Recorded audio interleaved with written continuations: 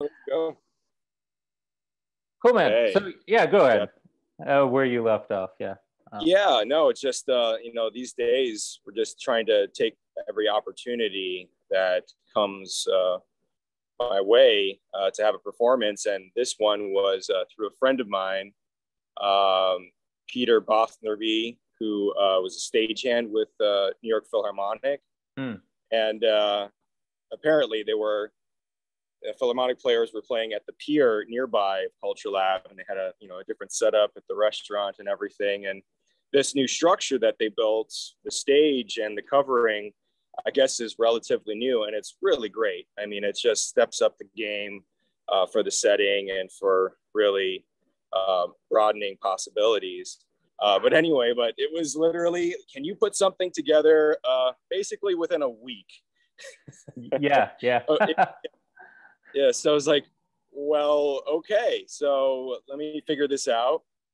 And luckily, I got some great colleagues that are willing to do something like this off the cuff. So steps in Ann Kim, and it's been forever since I've performed with her, and so there's just so many ways to kind of just get that energy, get that a bit of adrenaline that's so missed, both for the audience and for the performers, but even more so for this particular show, because as it was kind of put together quickly, I was initially just set to play 45 minutes to an hour, and then when I told that to Ed Joe, he had something else in mind, because normally that slot is a 2 hour session, so Yeah. Yeah.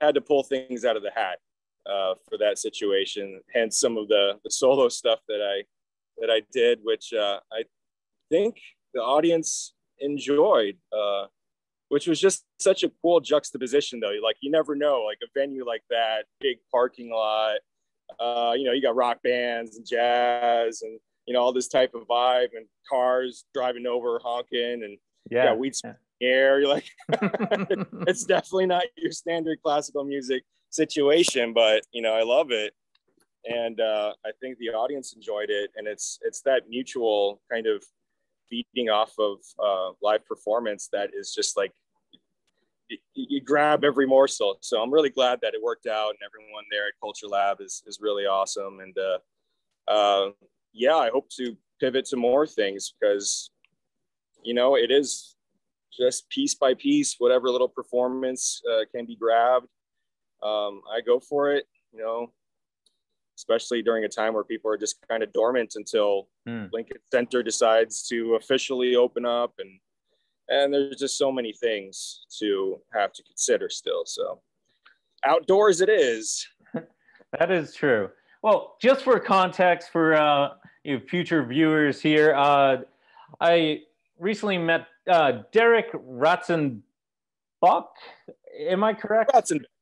Ratzenbeck, yeah. Ratzenbeck, yeah, sorry. At the Culture Lab in LIC, whom just recently turned into a nonprofit and also built an outdoor venue in Long Island City. It's beautiful, and I started volunteer there in the beginning of July, and it's just been an amazing experience, and so I can just get back into the music and live performance scene, and I had the opportunity to capture Derek and Ann Thursday, and Derek's a second violinist in the New York City Ballet Orchestra, if I'm correct, and if I didn't mix the Yes. wrong That's correct. title. And it was just such an amazing performance, and I was just honored to kind of just experience that and capture that with my lens as well. Because generally, prior to the pandemic, myself, I was capturing more, rock or just indie bands as well. So I always wanted to get into more, classical or even dance. Like, dance fascinates me, and trying to capture, there's so much I could do as a photographer to capture dance and movement. And also, so it was just, that's a bit of an introduction of how I ran into Derek, and Thursday. So for my viewers, down the road, that's a little context for this conversation. Yeah. So, Yeah. But I'm you know, pivoting off of being in New York City Ballet for almost 10 years now. You know, the downturn caused a lot of challenges, and you know, we ended up starting our own live stream series from our rooftop terrace last summer when nothing else was going on. And I think that was around probably about exactly a year ago. And you're a bit choppy, yeah, Derek. then, audio. You're a bit. Audio is a bit wonky. Okay. But let me see if I can relocate to a better spot in the meantime. Yeah. But you also see the location of the quote unquote speakeasy venue. Oh, cool. Yeah. Yeah, this is kind of where all kinds of art happens. Let me see if this is any better. I think Is this better? Yeah, it was a bit of a rough transition, you know, but with the movement. But I think she should be good. Okay. Well, let's hope that works. Otherwise, I'll just head inside to a safer location. Yeah. So you're saying you started, you know, due to the pandemic, the new project Arts on Air last year. Was it about a year exactly? Yeah, that's correct. And it's been really kind of amazing, especially during that time, the level of artists that we were able to get a hold of to perform up here that hadn't played in months and months, like Grammy award-winning artists and tango bands, Pedro Gerardo, and you know, friends of mine that started the new quartets, like the Overlook Quartet, had their second performance here as they were created last summer, and again performed here this past Wednesday. Is the audio not good? Yeah, the audio is super choppy. If we will get this right. I'll head indoors then. You know, you'd think when you pay $100 a month for Wi-Fi, it would work a little better. No, exactly, right? Yeah, that's a different conversation.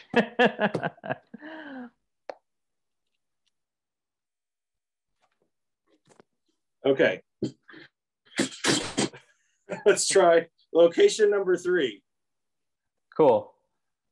All right. Check. This should be the most stable. All right, set 3. So anyway, well, I usually like to be outside for all these things for many reasons, but yeah, no, it's just been, we've done now 23 live broadcasts of performers and raised thousands of dollars for them, and just an opportunity to bring performances, you know, you broadcast obviously like you're doing, you can reach people from all around the country and all around the world, and it's definitely broadened our web. I'm sorry, how are we doing? It's maybe, let me check my we're good to go. Cool. So before the interruption, you're talking about Arts on Air, the numerous artisans, just high-level artisans that just wanted to perform and just craved, you know, live performances. Yeah. So how did you pitch the idea? Was it just so organic? They're like, yeah, we just need to perform. Really, it was just because we have our own private outdoor space. Yeah. It was safe, especially during COVID, where you couldn't go indoors anywhere, and let alone you try and go to parks, and you have those hurdles of just noise, and it's never a clean experience. So we just decided to start with some of my colleagues just to do this live stream. I dug into my closet, found a couple of cameras, figured out how to revive my MacBook Yeah. Put a new hard drive. I just took stuff out that I hadn't used in years and try and make it into something that people could thrive off of. And we had, Glenn Kritzer Jazz Ensemble, Wow. to, Cyberite 5, places that were performing in Carnegie before the shutdown, and, world tours. The Girl Meets Boyd duo came to. I mean, there are just so many things. And also from that, I started working with choreographers and creating new works with dance. Cool. And like solo violin. And that's actually still going on to this day, creating new pieces, new projects. Because my fiance is also a dancer. So she has some good connections and people that are introduced to me and are willing to work on new ideas. Yeah. So a lot has come from that. And just this past weekend, I wrapped up a month-long kind of residency of sorts at New York Botanical Gardens. Oh, cool. Where I was performing with Zimmy Coker from American Ballet Theater. And so we were playing there every Saturday afternoon. Wow. And it's cool. I mean, just every experience is new and different and unexpected, because it probably would never happen pre-pandemic. All of these different random locations and collaborations. So there's always a silver lining, but it has been really tough. Do you think that will continue post? Well, I mean, who knows? The iterations are going to be out there. We have to kind of live with it out there now, But do you think this, like, it's kind of like a post-war kind of era as well, whereas like post World War II, it's people just creating and just, or even post World War I, in the, just that era of just creating, 20s. I'm terrible at like reciting facts, but I just did. Yeah. Well, there was a big initiative to promote the arts, after, the Great Depression. There was a big stimulus to pay artists to create works of art, and realizing that it's not only part of the soul of cities and the country as a whole, it's also an economic stimulus. Yeah. That if you bring the arts back alive, everything else thrives as well. And I think sometimes the priorities are shifted these days. But, it's going to be new creations continuing past this point, because people that do appreciate the arts, it's just like, it's a treasure now that we've experienced this time of just maybe watching all this virtual things. And after I talk about my virtual concert series, but there's a time and place for that. And I think that live streaming in general will continue, because it is a convenience that people will enjoy in the future, and probably will demand something like that, to be able to enjoy a concert from home and just pay tickets to watch, for the live stream version of things. So it might actually benefit in the end lots of venues and artists if they can offer that on top of live tickets situations when that comes on full-fledged. Yeah, totally. Yeah. You're right. I think we have the technology and the tools as artists to kind of produce our own work, and distribute it via the interwebs, How has the reception been to your show so far? Like, have people given you just like, this is amazing, or like, we needed this? Oh, yeah. I mean, just going back to like the very first, it just started the Arts on Air, and just bringing the artists, first of all, and they hadn't performed live, and just the fact that there's cameras on them, and that feeling of performing live, whether or not there was a real audience, like they were just like, oh my gosh, I had goosebumps, or, there's this new energy that I haven't felt in months. So that was rejuvenating on that. And of course, people from all over were very excited, whether it was the neighborhood or family back at home for that. But when I started performing live in New York, it was at the church down the street, and it was early in January. So it was a Cabrini Shrine, wonderful place. I'm uptown, 190th and 4 Washington, near Fort Tryon Park. Okay. But it was surreal. I played there in January. I played an hour-long set there, and it's kind of like a meditation situation where there's not supposed to be applause, beautiful setting. And people came up with like tears of hearing that live music, and just feeling that presence in the room, and that experience to share together. And it's just like that was still social distanced, and and it's just like it was the beginning of coming back slowly of, can we do this? Is this okay? To experience this together. And they've been really great, keeping that going up here uptown. And I played there again in March. And actually, most recently, I presented a new ballet that I produced called Night of Spring. I gathered 6 musicians of New York City Ballet and 6 dancers. And I have a great choreographer, Skylar Schroeder, that did the work. And my friend, Jeremy Beck, composed the piece based off of Stravinsky's Rite of Spring, very roughly off of themes.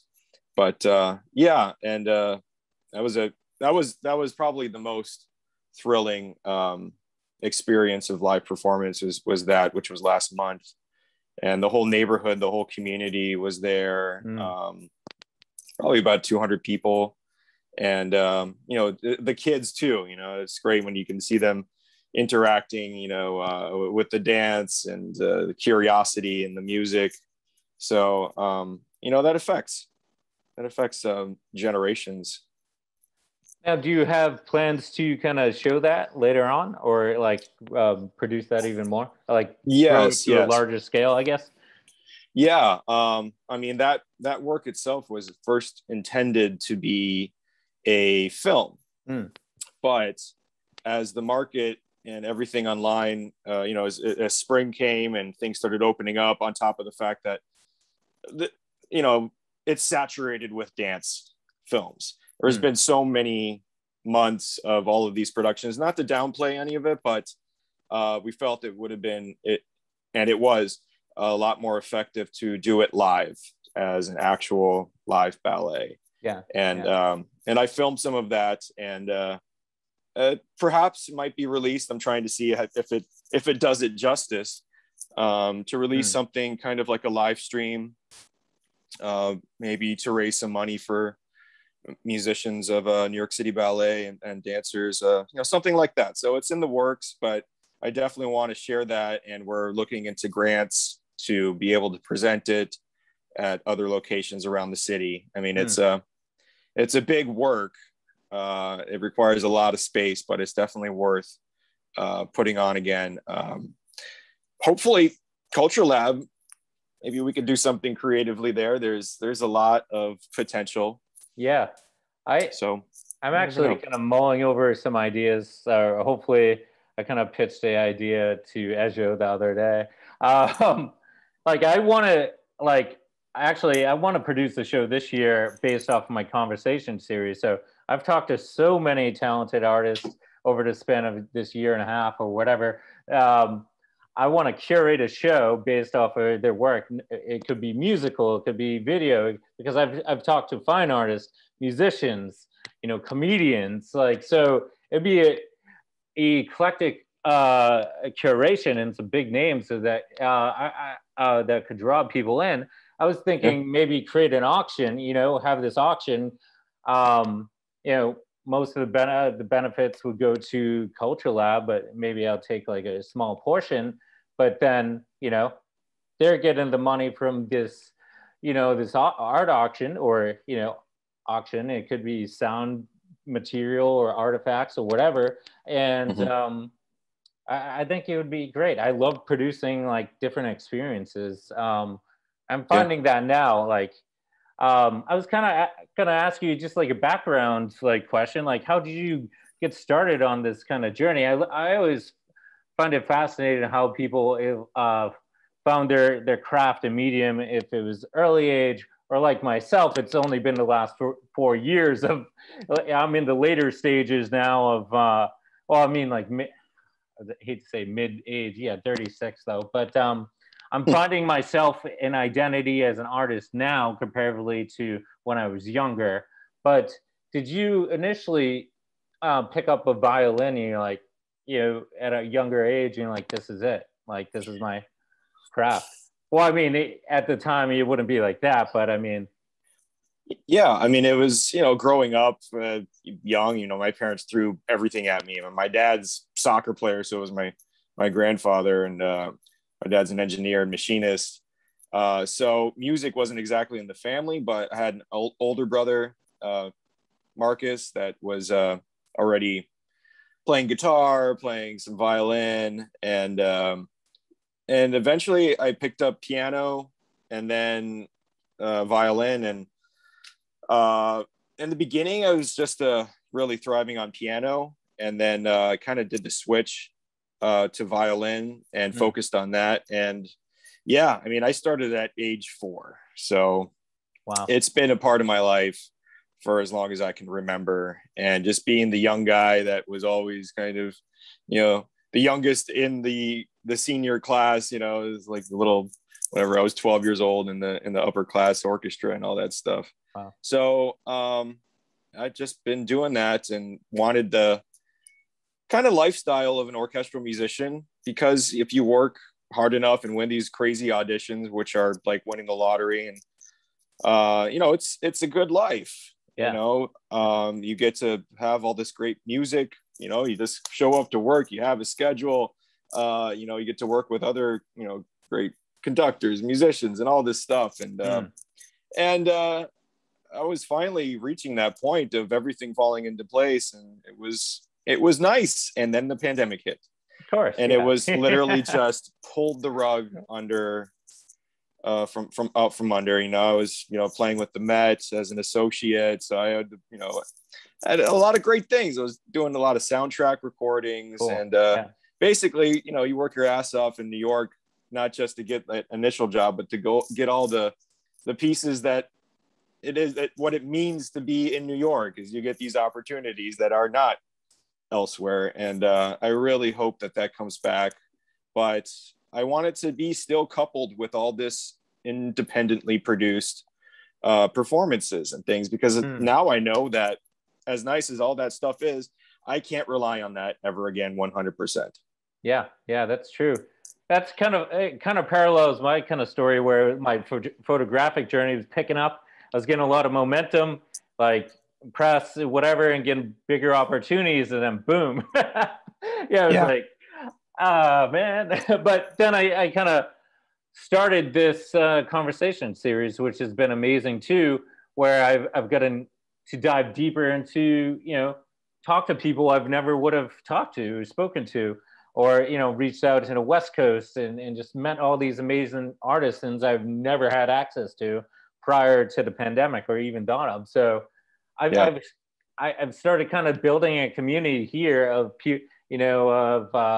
just casual conversations about craft. And it's just been so interesting as well. But I miss going out there and shooting shows. Like, that's me. And then, it's like Thursday shooting you guys on the stage. It was like, yes, it was awesome.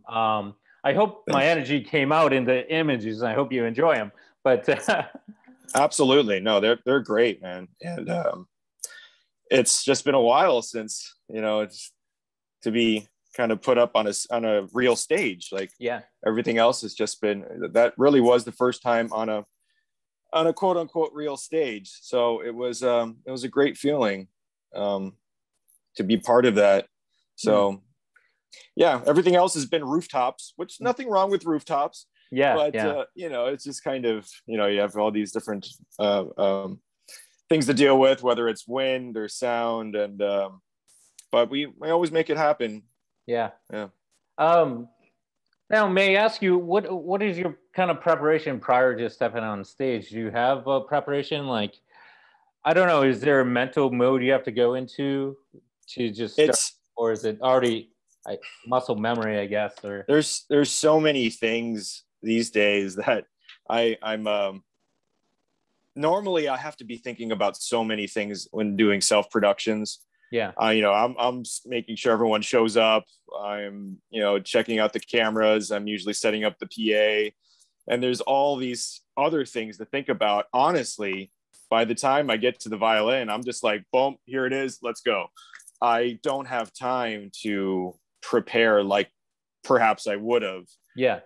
But at this point, yeah, it's just like, I'm lucky if I get to tune properly, just let alone warm up, which isn't exactly great for, the muscles and all of this stuff. But, these days it's just show up, make it happen, rock out, worry about the muscles. And I talk to my acupuncturist, I find it cool though, because it's kind of like, like you're applying kind of like a rock kind of basement show kind of mentality to orchestra, where in classical music, which is cool. And for me, I find it interesting when mediums just like cross, and like I don't like to categorize generally, and I just love seeing mashing up different mediums and having it work, or seeing it work when other people do it, and experimental stuff. And it's so cool that you built this like community on the roof with choreographers and in dance and musicians, and it's just such a great vibe. Like I'm getting just a vibe thinking about it. So it's I would love to see such stuff continue. Like these. Oh, you froze. Rob, I hear you. Rob, Derek. Oh no. Is it pause? You just we're back. I think I think my point was just I would love to see that this just organic kind of cross collaboration continue and expand and to the broader public, but pardon me, broader public eye, because it just like that connection, that community, and the thirst for live performance, and then just expressing, the angst of being an artist during a time of like when you can't perform during a pandemic. I think as artists, we have a great opportunity to capitalize off that and make some beautiful work, It's unique to this time frame too. What I think was lacking in the last, decade, I think, is this I feel like artisans were not in general. I see we've kind of gone this road of just being our own personal celebrities, and just like broadcast. But then I think with the pandemic, we've came closer together and just started collaborating again, I guess. Yeah, well, that makes sense. I mean, it's shifted so many people's perspectives, and it's humbled myself, it's humbled many people.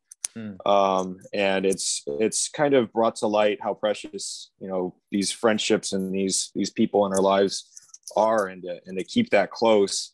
And it seems like everything that hits the world in a really massive way throughout history, there is always a bounce back, and great art that's created, because it's subject material. It's powerful, it's painful, it brings out human emotion in every regard, whether it was wars or battles or civil rights or all these things. It creates, there's all these different movements that result from painful times. And even my ballet, Night of Spring, it's kind of about the dark night we all went through, the sacrifices artists made to get back. And it's literally 4 chapters of the year of the pandemic, from shut down to stages being dark to, you know, honoring those that we lost, and then the city coming back is roughly these four movements. So it's like, it's right there. This is the story, and how do we tell it in different ways, in different fashions. And of course there's photographic and visual art and all these things that are still happening and will continue to be, because this is also put us in a corner. We're like, all right, what are you going to do?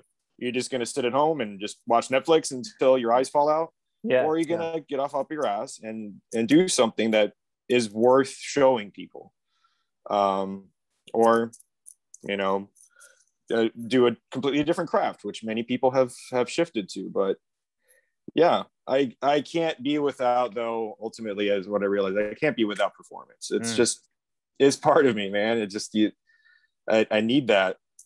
It's just that validation, you know. Once you're part of it, it's like, you need that little bit of applause, you need that self-assurance, and, you know, and the compliments don't hurt either. I mean, we need it. we need to feed too, you know, so to speak. And but I'm looking forward to performances this Thursday. I'm playing again with the Pigeon Wing Dance. We're playing opening up art exhibit, and after that exhibit opening, we're performing on a rooftop there in Gowanus in Brooklyn. Whereabouts, by the way? It is called, it's an Italian place, Volante. Let me check. I can check somewhere about what it's called specifically. It's Tappeto Volante in Gowanus. Yeah. So one of the dancers knows the owner of multiple restaurants and art galleries. So again, it's just pivoting off of like, hey, I got this place, let's try this. And so that's going to be a cool experience. It's going to probably take me 2 hours to get there, but it's worth it. Oh, definitely. Yeah. And again, we're playing at a plaza at Uptown on Sunday. So just keeping things going, and have some presenting my fiance's festival, which she's been doing for many years, which is already like bringing artists together and collaborating and creating new works. Yeah. In Uptown Manhattan. It's called Higher Ground Festival. And normally it's performed at the northern end of Fort Tryon Park in Inwood at the Ann Loftus Playground. It's like a big production, but these past, you know, last summer we did it through Arts on Air, and we're going to do it again in the coming weeks on Arts on Air, and present the works up here. And I got some a great jazz trio coming at the end of the month too. So just keep it rolling and keep pitching ideas, and hoping that venues are welcoming. You know, it's a little tricky when now it's basically just from tip, you know, you're just kind of making money from whatever people are willing to give. But thankfully people are generous and, you know, acknowledge the strife that we're going through financially, you know, so every little bit counts, man. Yeah. Oh man, I just zonked out for 2 seconds. Sorry, I had like a follow up to that. Like, oh man. Well, do you have a set date to go back to the Lincoln Center? Yeah, we're supposed to open up the fall season on September 21st. Yeah. So, but there are, you know, so many things that still need to be worked out, especially with the musicians. We're in a similar situation like the musicians at the Med, unfortunately. And it's put us into a bind in many situations. We haven't been paid since last June, and just been living off of unemployment and random cash gigs, and, you know, whatever we can hustle. Yeah. You know, a lot of people have had to move away. It's weird, man. It's just, everything's so fractured.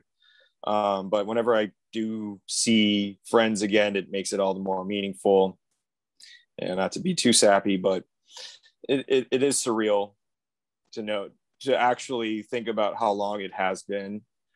Time is kind of amorphous right now. That's true. And I really hope we do get back. But to be honest, I've maybe penciled into the calendar, not to be too pessimistic, but there's just been, to put it bluntly, nothing will shock me anymore at this point. And so I just got to hope for the best, prepare for the worst, because the worst has been happening.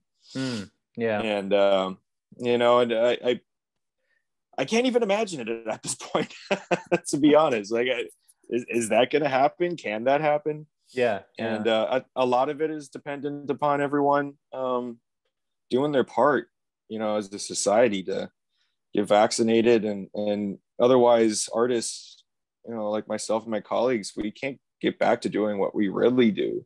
Yeah. Which is large scale, productions with, some of the finest companies in the world. And in the meantime, we'll keep on trucking, but there are those that just have simply retired. We've lost some artists and left the city, and so I'm going to pick up the pieces, but there's some pretty fantastic pieces to pick up. That's one thing about New York. You never quit. It's just you get smacked down. You definitely get smacked down pretty hard. Oh, I know that pretty well myself. So I'm still here somehow.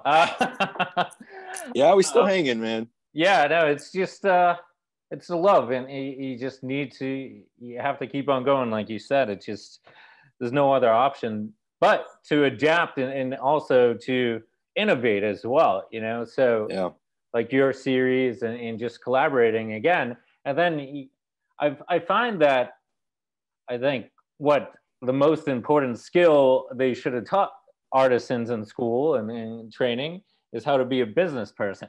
I mean, if you know how to market yourself, I think, and think about how to distribute your work, I feel like you can make a living now, particularly with our technology. But I mean, also I've been struggling with that too. So it's like, I don't have the formal business training either. I have a degree in criminal justice and a graphic web design certificate.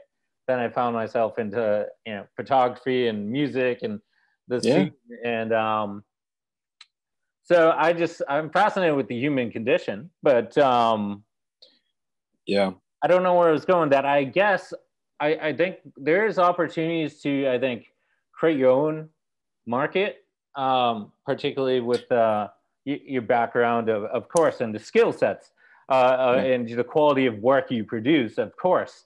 But then it's like, how you just kind of have to brainstorm, like, how are we going to get it out in a like, I don't know, like a there's something that's beyond just the YouTube, because like, unless you have an adorable cat doing something really cute, you're not going to reach 10 million views. Maybe I should add that to some of my performances. See, that's what I'm trying to figure out now. Like, my views are totally askew comparatively to my subscribers. I'm like, luckily I've been getting I'm at over 300,000 views for this conversation series. Oh, that's great. But my subscribers are like 81. I'm like, I don't know how to get subscribers. You have more subscribers on your channel, but then I noticed the views. I'm like, my views are like awesome views, but then it's like the subscribers, but I don't know. It's weird. But I know. I just keep on doing it, not for necessarily, not for profit right now. It would be nice. It's just kind of a labor of passion and love. It's just to keep the opportunity there and to keep things going. And obviously money matters. And it is a skill that if you choose, you can market yourself. And it's something that a lot of players have had to adapt. Many people, all of a sudden picked up a camera, picked up a microphone. How do I do, finally? But luckily I have a background in, audio and video for several years now. I have a recording studio in Sarasota, Florida, where I grew up, and my brother runs that, H&M Productions, SRQ. So a lot with audio production. And so that was a good thing to build on. It wasn't completely foreign to me. And so, because it is intimidating to think about just self-production on whether it's video, but now it's, I got, you know, if I need to go do something, I got like my PA I put on my back, I got my mics, just like whatever I can shove into a cab, you know, and you know, just like sometimes even on a subway. So I got to live that New York style life and be completely mobile about it, and you know, make it happen. There were some cool things, like there were some pop-up things in the fall that we played around the Bethesda Fountain. A lot of great, you know, musicians from the city. That was, you know, something unique that happened. I think there was 2 performances, and wonderful soloists came there. I think Giora Schmidt, a violin soloist, organized things like that. And you know, that's where you're just gonna bring it all together. And there's this quasi stage, and that kind of was like the epicenter.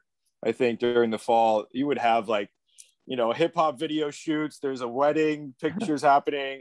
There's some guy on like a theorbo, and then there's us playing Mozart over there. Like, I think there's like, at that time they called it the Uplift Orchestra, but I don't know if that's ever going to come back. But there's all these random gasps for, we need this. We need this performance, this feeling of playing some Mozart.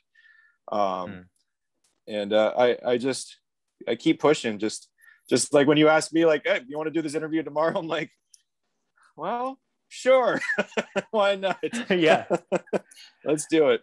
Well, I must admit it may be out in a few weeks, because we've been publishing each of these every 2 weeks, you know, via V13, my Toronto-based V13 kind of digital media publication, and then just every 2 weeks. So people like, or publicists sometimes are like, where is it? I'm like, we told you every 2 weeks. I just want to forewarn you.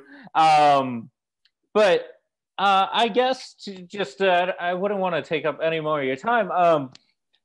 Any words to the consumers of arts, you know, like people who, there is total demand for art, but what would you say? Like, give back to the artists, or I don't know. I don't want to put words in your mouth, or if this is a stupid question or not. I mean, obviously you either love art or it's either part of your life fully, especially in the city, or it's something that's maybe not a priority. But I know that if you embrace these performances, if you open up to whether attending to them or helping, you know, raise funds for their projects, if you are of the means, every little bit helps to keep all of these newfound projects, these new collaborations going and building.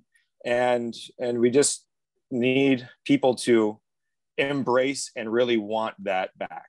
And you know, not just the Broadway and, you know, the little bit more mainstream, but give the more abstract things a chance, and the new ideas, and the people that push boundaries, whether it's visual or musical or dance. And because that's what art needs. It needs to always grow. And so take a risk, take a chance, and just be out there.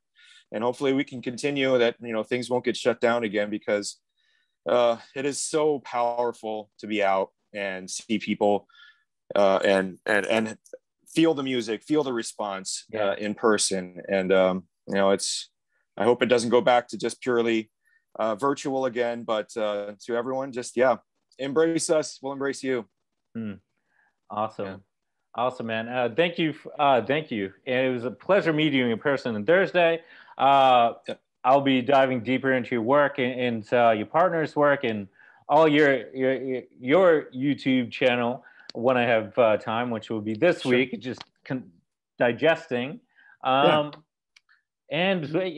hopefully we get to see you, you know, back in the Lincoln Center. But like you said, we can't just wait and wait for that. We're looking forward to seeing what you guys produce and experiment with as well. Hold on 1 second. I'm going to stop recording.